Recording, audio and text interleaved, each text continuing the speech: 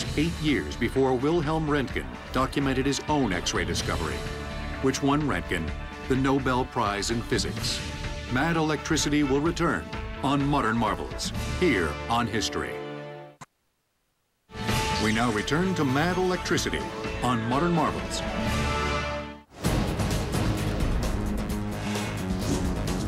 The United States consumes 20 million barrels of oil a day, and gasoline prices constantly reach new highs. A century ago, Tesla saw the future of fossil fuels. If we use fuel to get our power, we are living on our capital and exhausting it rapidly. This method is barbarous and wantonly wasteful, and will have to be stopped in the interest of coming generations.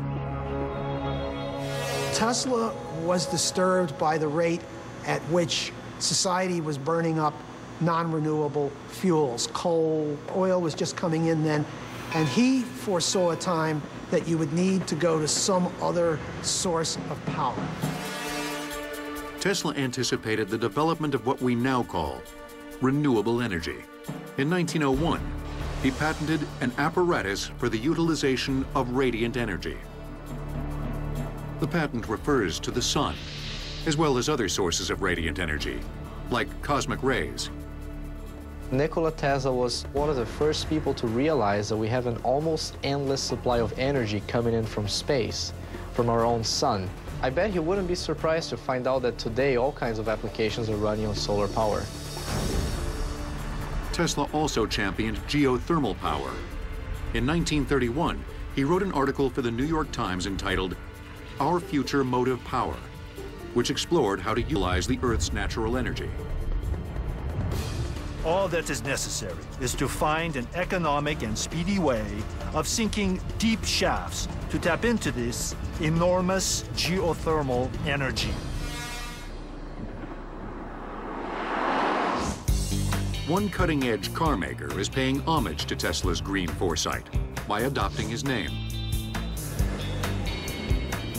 Tesla Motors in San Carlos, California, makes a battery-driven Tesla Roadster that goes from 0 to 60 miles per hour in 3.9 seconds. Using a version of Tesla's AC induction motor, it travels more than 200 miles without a drop of gas.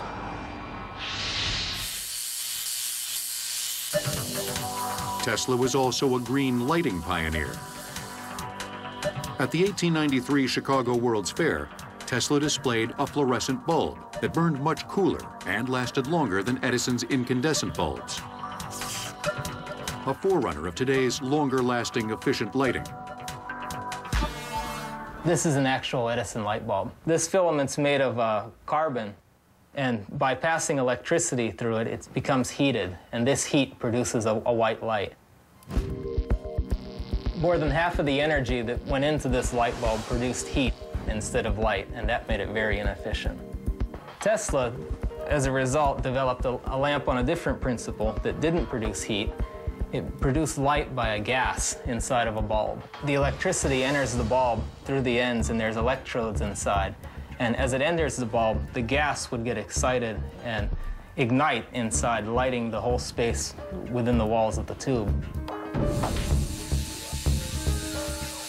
The result was the light was brighter, it ran cooler, and it was more efficient than Edison's bulb.